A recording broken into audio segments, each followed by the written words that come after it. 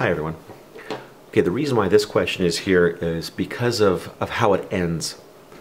Let's take a quick look at this. The population of a city is 173,500 on January 1st, okay, 1998, and was 294,000 on January 1st, 2002. If the growth of the city can be modeled as an exponential function, then find the average annual growth rate of the city expressed in the nearest tenth of a percent. Okay, so how does this work here? Well, as an exponential function, maybe we would model it like that.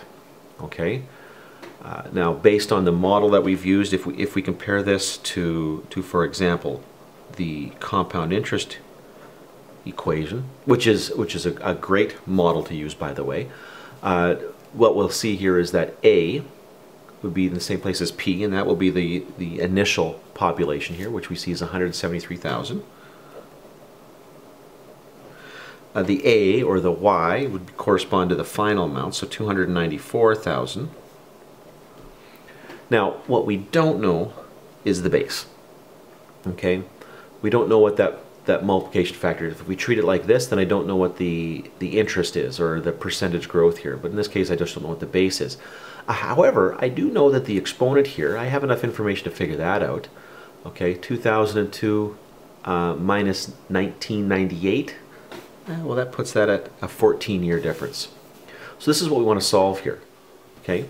Now, I think it's pretty clear after a lot of practice with these things that the very first thing you got to do when you get a question like this is you got to divide. You gotta isolate the power. So that means 294,000 over 173,500 is b to the 14.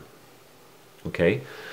Now, this is where this question becomes difficult for a lot of students, because after going through a chapter on logarithms, the temptation here is to take the log of both sides. But remember, the variable is in the base.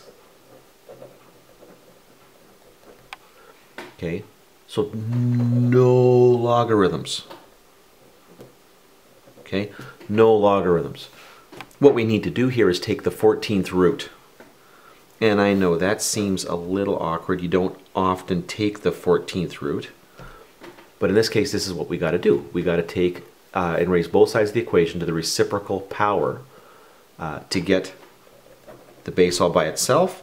And this will be the 14th root of 294,000 over 173,500. Now, thankfully, I have already done this question, so I can tell you right now that that answer is going to be 1.038 is equal to b, and what that tells me is that my base here is 3.8% larger than 1, so this is growth, okay, because the base here is larger than 1. That's going to be growth, and that is going to be 3.8% growth annually.